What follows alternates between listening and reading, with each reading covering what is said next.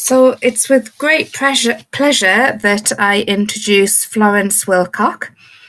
Florence is an obstetrician with 30 years of experience working in NHS maternity services.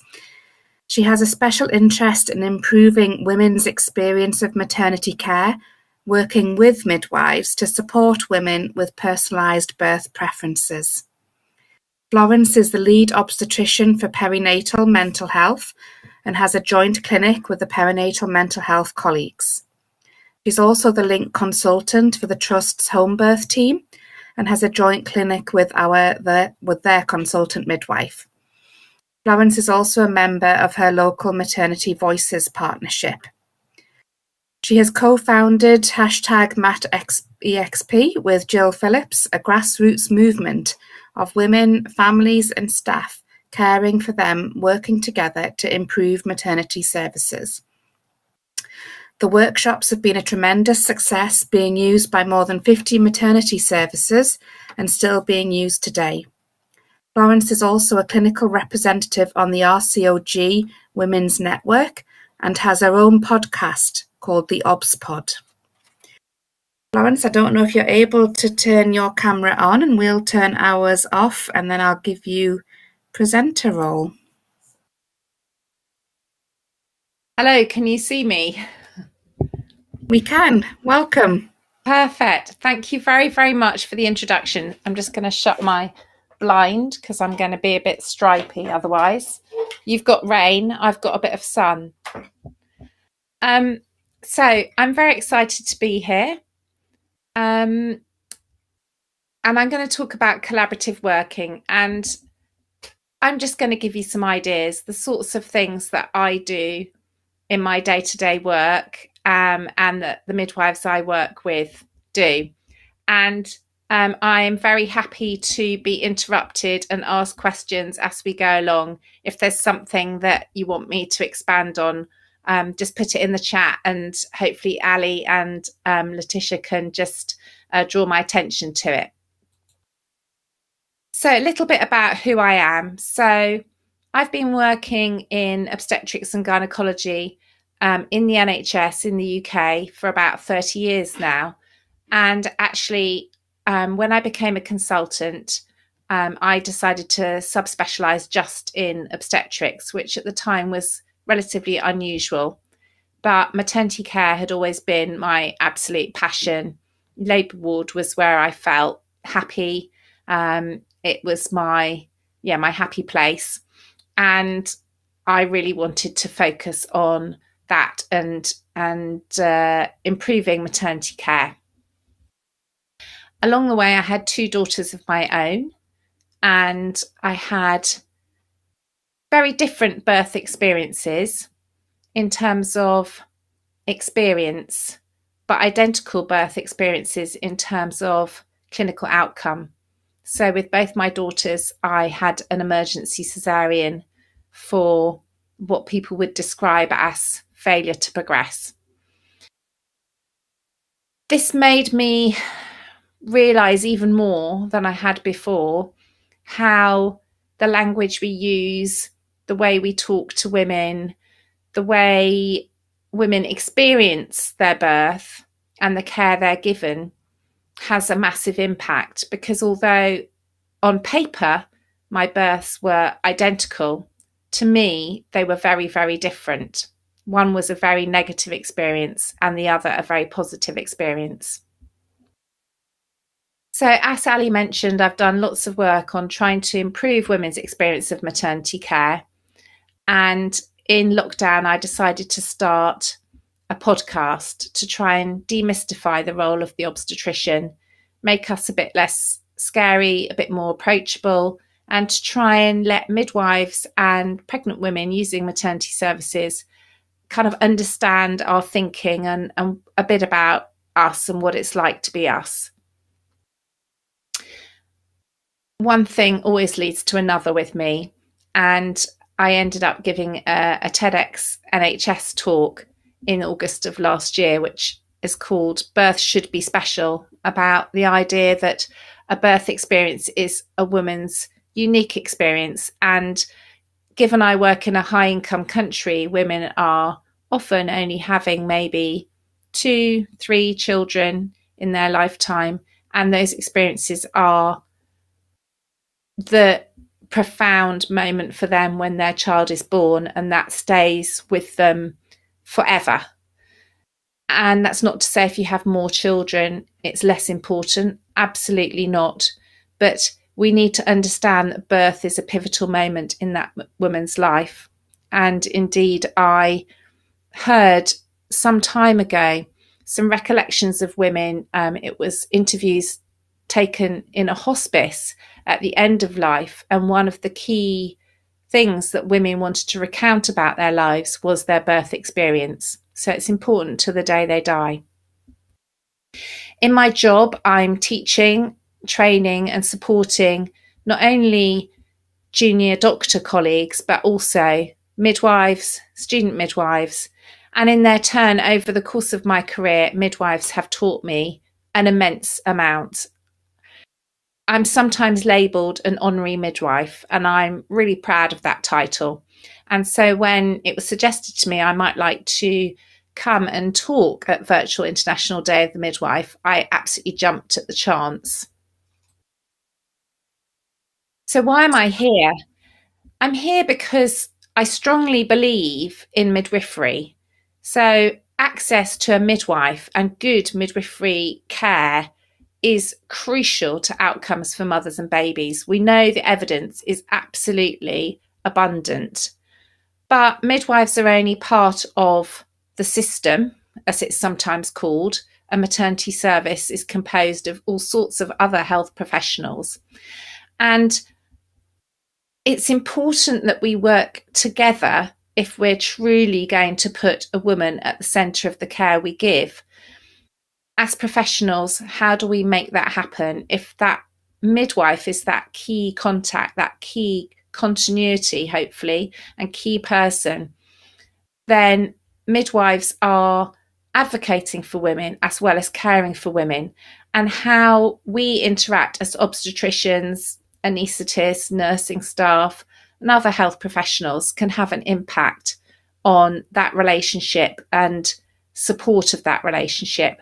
So I'm here to share my ideas and improve collaboration, hopefully provide some ideas about respectful, safe, women-centred care wherever in the world you are, and hopefully make some connections. It's exciting to see people from across the world, and I'm interested that there's quite a few people from the United States, because that's quite a different sort of maternity care provision.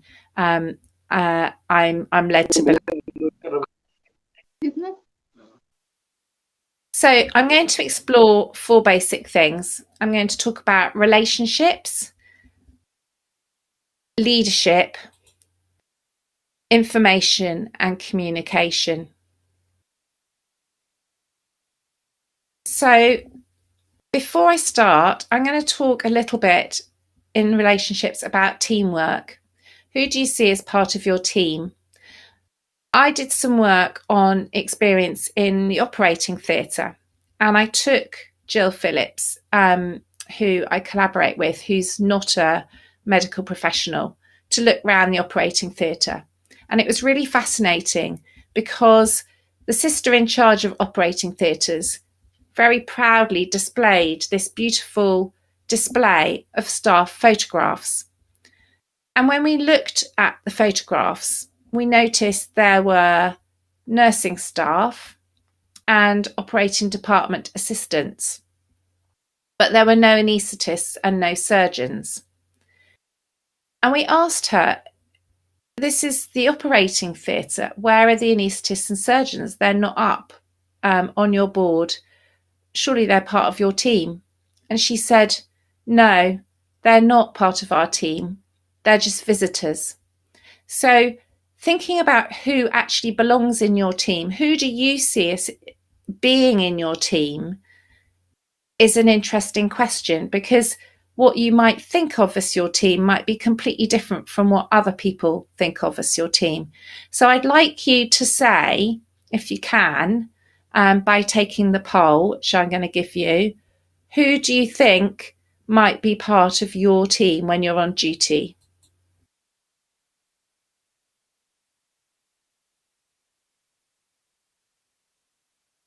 I'm just giving it a moment. So we've got 15 responses. Let's see if anyone else wants to do it. So when I'm on duty, I definitely feel it's the whole team. So I've been on labour ward today, and I'm working with my colleagues, anaesthetists, midwives, nurses, midwife in charge, students, a whole range of different people, paediatricians.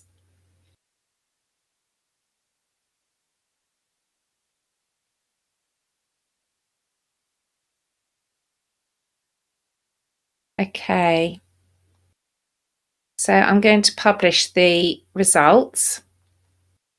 So we've got most people saying that every member of the staff on duty they consider to be part of their team, which is heartening.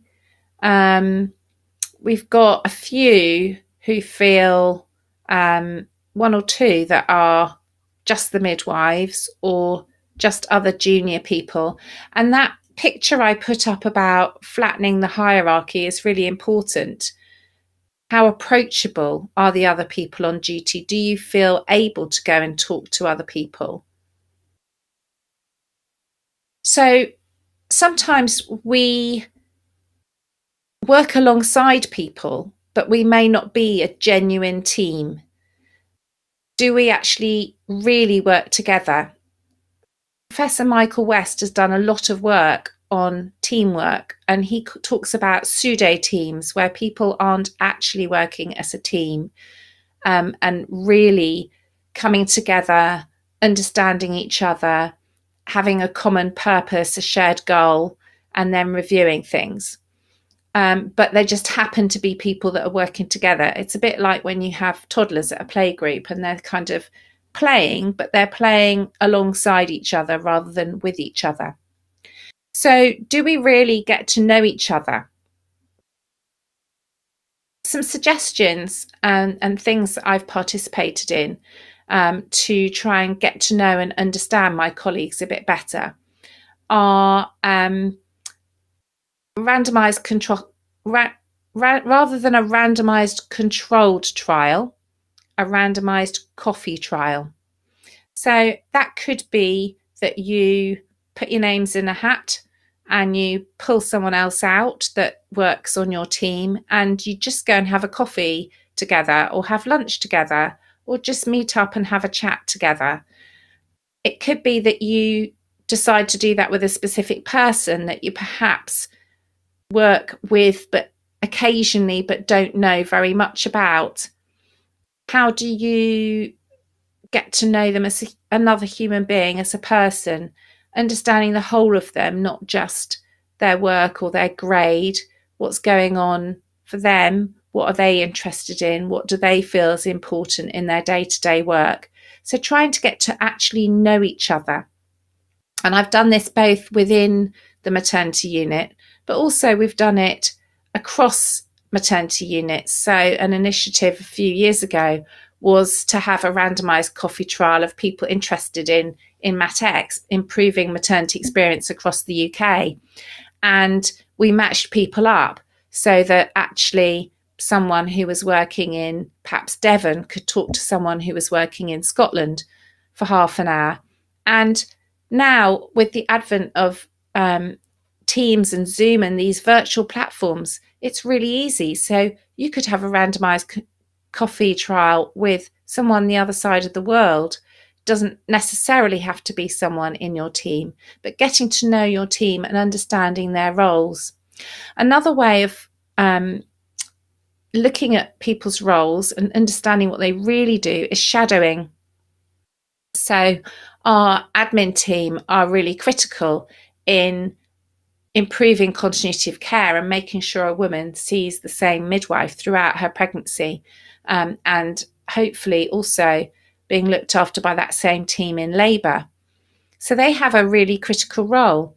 But how much do we understand about what they do, and how much do they understand about what we do?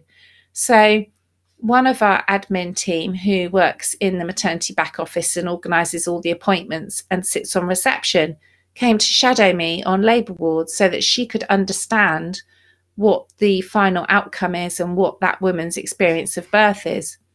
And I went and I shadowed her in the office and understood the complexity of how to get the woman an appointment at a time that she could go to that was with the correct midwife in the correct place, so that she would get continuity of care, and sat on reception to see the sorts of worries women come in with, what appointments might need adjusting, do they need interpreting services, and all sorts of things that I haven't thought about. One of our consultant obstetricians had one of the home birth midwives come in and shadow her on labour ward, because she was very used to looking after uncomplicated births and women labouring physiologically at home, but didn't have a lot of experience of women in an obstetric environment. And one of our consultant obstetricians shadowed one of our theatre runners. So we may do a case, do a caesarean perhaps, walk out of theatre, but do we know what the runners are doing to tidy up after us, clean the theatre, sterilise things, make sure the equipment goes back to be re-sterilised, the count correct, the floor mopped, and then all the equipment, where does it all live, and what do we need to do to prepare for the next case? So understanding the crucial role that we each play in the team and how that team comes together, and starting to try and get to know the rest of your team a bit, helps build understanding. So coming back to roles and responsibilities, I'm a consultant. What does that actually mean? Well, if you go back to the origin of the word consult, the definition is to get information or advice from a person or book, etc., with specialist knowledge on a particular subject. So that doesn't mean I have to do absolutely everything, but it means I can be consulted. So what does this mean in practice? I am the link consultant. So many of the women under my care will never meet me. I don't necessarily need to meet them. I work closely with a number of midwifery teams, and we can decide who needs to see me, who can see them, and how best to make sure that that woman gets the right care from the right professional within the team. The picture I've put up is actually the perinatal mental health team. So we've got specialist midwives that you can see on the left, and myself. And then on the right, we've got psychiatric mental health nursing support.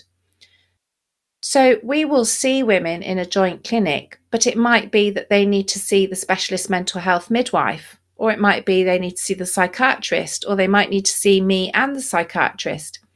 And we'll have a lot of conversations going on behind the scenes, perhaps emails back and forth, or sharing information on our electronic record.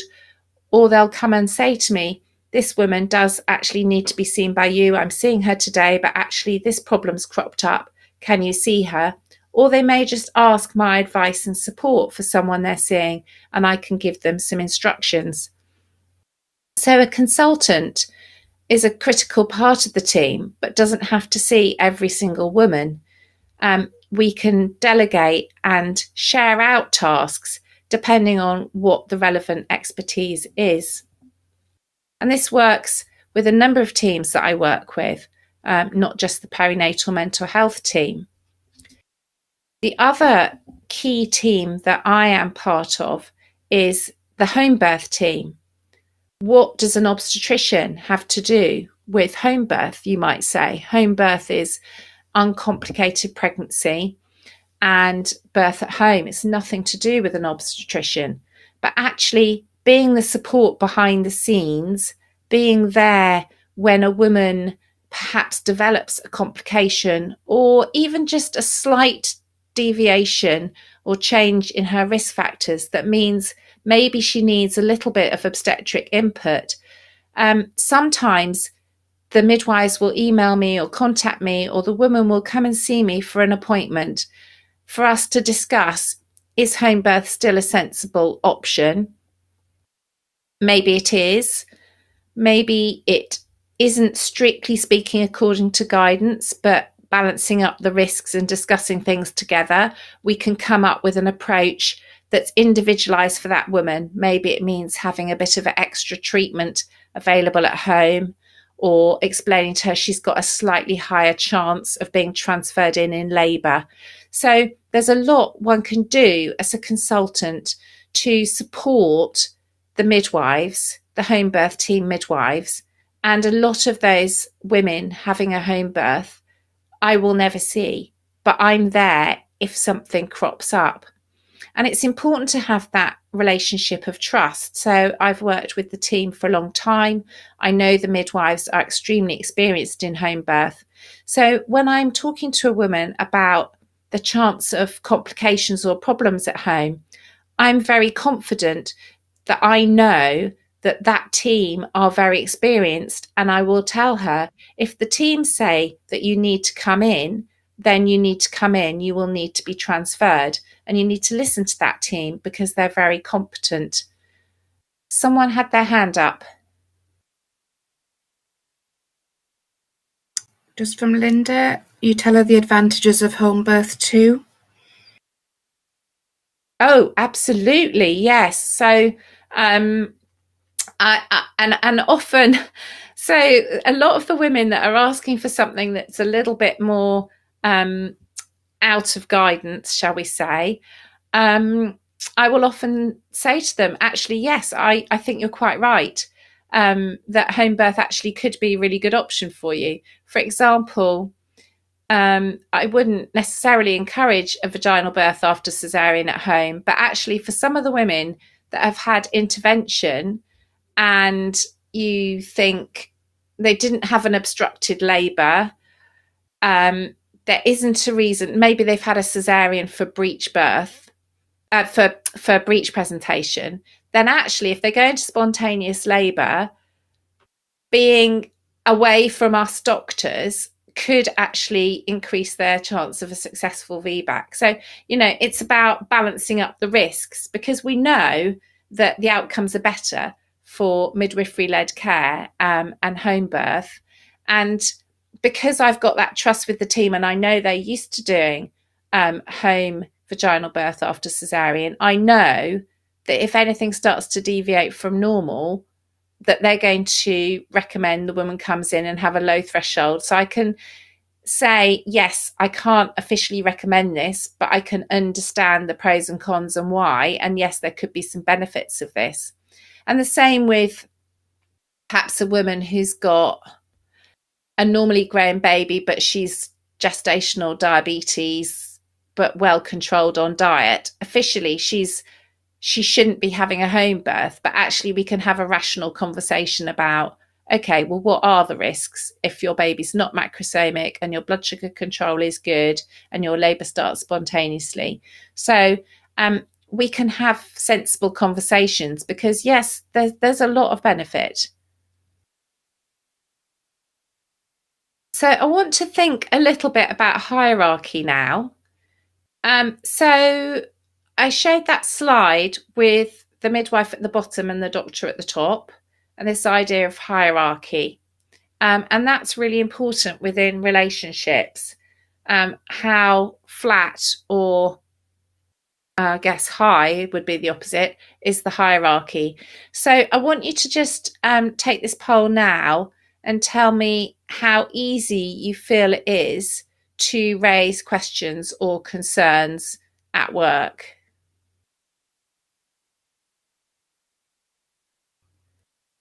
So I don't know if you're aware of the Each Baby Counts work from the RCOG. And one of the things they looked at was the fact that when there's a CTG concern, how easy is it for people to escalate, and can they escalate clearly? And a lot of problems come about with decision making because people don't escalate or feel apprehensive about escalating. And this is a really important safety question. Going back to what I said about getting to know your team, if you know your team, then you're much more likely to feel safe letting the midwife in charge know or letting the doctor know that you're worried about things.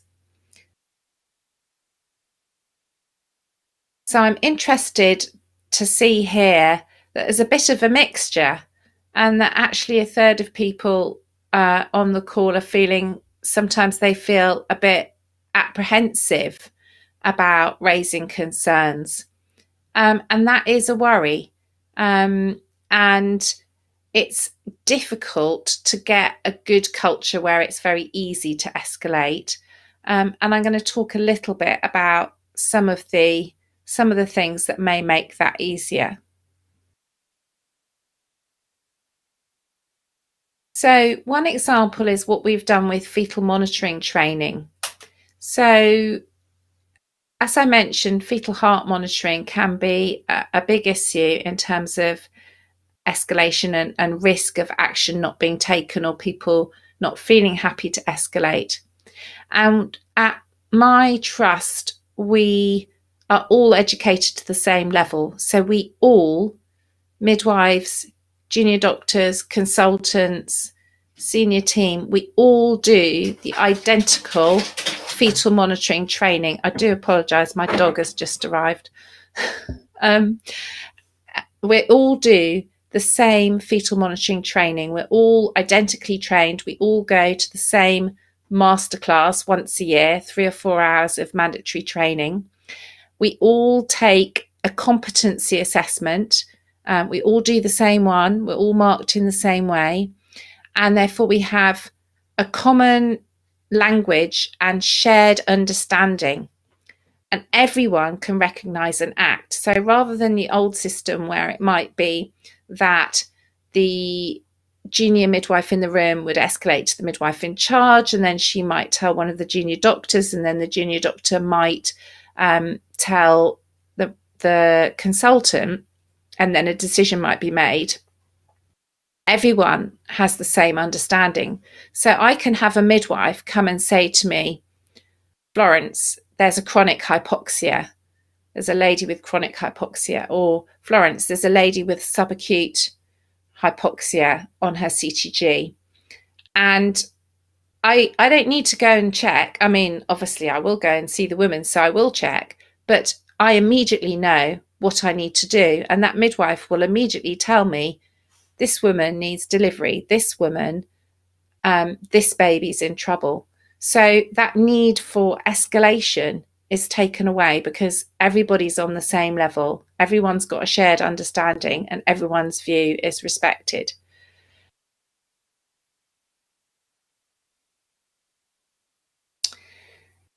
I've also started, as Ali mentioned in her introduction, doing a joint clinic. So doing a joint clinic with my consultant midwife colleague, we found that a lot of women who were slightly having alternative care plans were having to come and see her and then come and see myself.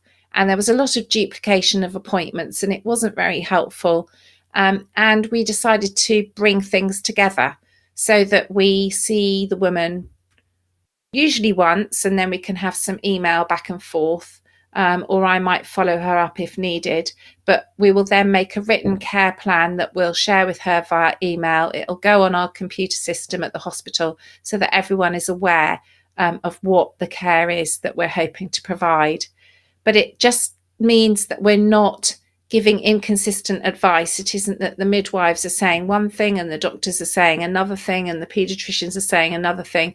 We can just bring everything together into one appointment, and that's been really helpful. And recently it was just so lovely to receive this feedback from a woman and hear how much she felt that having that joint appointment had really helped her.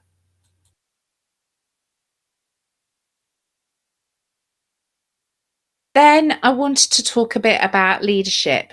So I want to know where you're working. And it's interesting, we've got lots of people from the States, because I think my understanding is a lot of women give birth in lithotomy in the States. So let's take this poll. How do most women giving birth vaginally, so this is excluding cesareans, give birth in what position?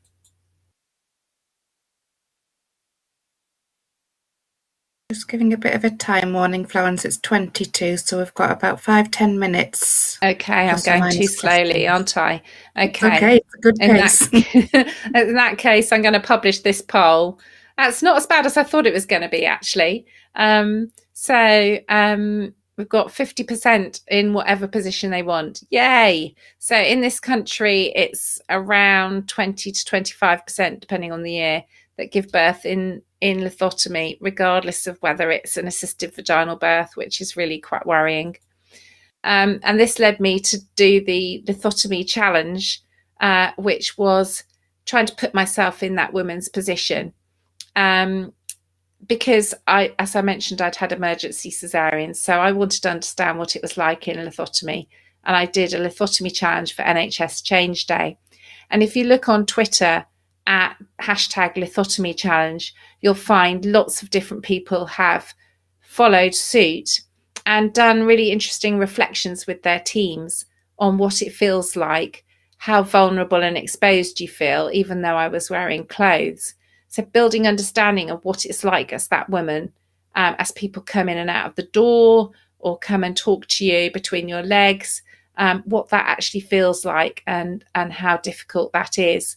And I've done this with student midwives, and I've done this with midwives, and I've done it with doctors, and our practice development midwives do it with all our new starters now, so that they get from the beginning that feeling and also sense of, okay, if I put a sheet and cover her up and give her a bit less exposure, a bit more modesty, that makes a small difference. If I put her in lithotomy for the minimum possible time, that makes a small difference. And this week I've been really gratified to see some people doing the lithotomy challenge in Southampton, Isle of Wight, and today apparently Surrey, for Maternal Mental Health Awareness Week. It's also important how you role model, and I try and role model quite a personalised cesarean experience. So giving the baby direct to mum. If baby can come on your chest with a vaginal birth, why can't it for a cesarean birth? You can just pass the baby across the drape for skin to skin with the umbilical cord intact while you're waiting for optimal cord clamping. Of course, with the uterus open, I can't leave the umbilical cord waiting for white, sadly, although sometimes I can, because sometimes the whole placenta is delivered and I can pass baby, placenta, the whole shebang to the midwife to sort out. I put on here about different anaesthetics because I've also had issues where both parents are excluded from the birth of their child because the woman is having a general anaesthetic. We don't generally have partners in theatre at that point. And I have on occasion managed to bring the partner into theatre to see the baby born, even though the woman is under a general anaesthetic, because why should that baby arrive completely surrounded by strangers?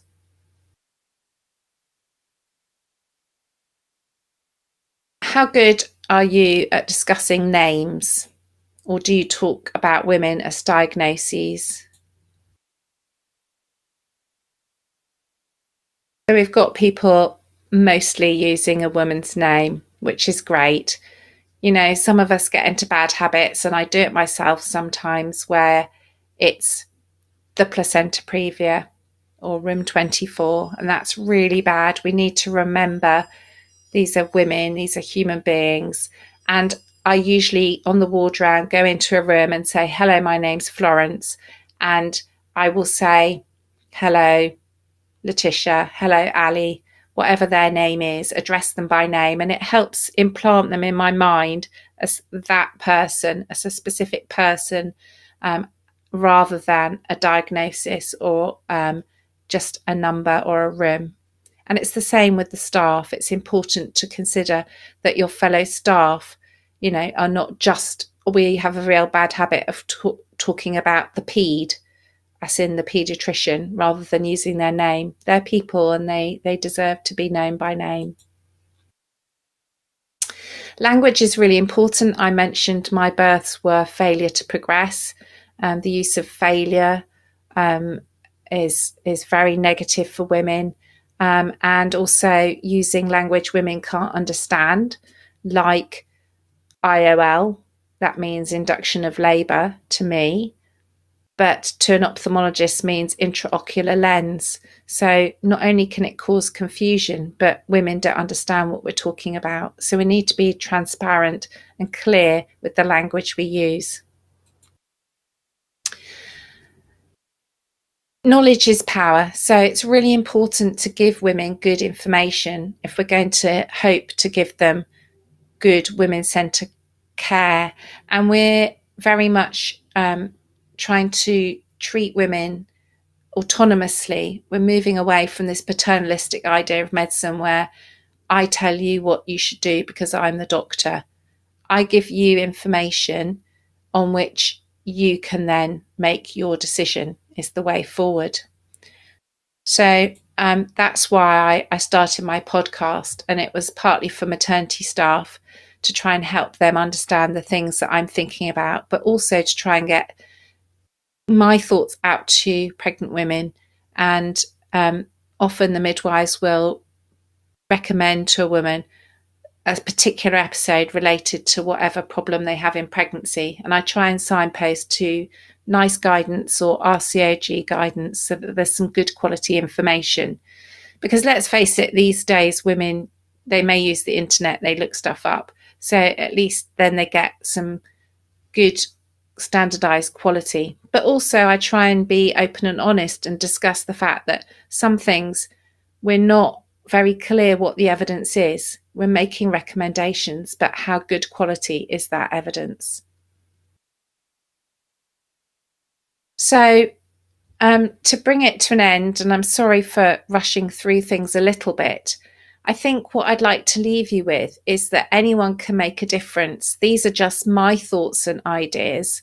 There are little things that you might be able to change in your day-to-day work with the team that you work with that might help you collaborate a bit better with the rest of your team, or work with your obstetricians or anaesthetists or fellow midwives. So there are little things that each and every one of us can do that don't cost anything, using a woman's name and introducing yourself properly, or thinking about minimising the time in lithotomy, or having a coffee with one of the team. Doesn't cost anything, but it may improve things, improve your teamwork, improve your culture, and ultimately improve things for the women and babies under your care. Thank you. Thank you, Florence. I'm sure you've inspired a lot of us to build that relationship in our team with the neonatal doctors, the obstetricians, the midwives, the team leaders, and really have that openness and mutual respect of each other. There's lots of agreement in the chat regarding some of your suggestions.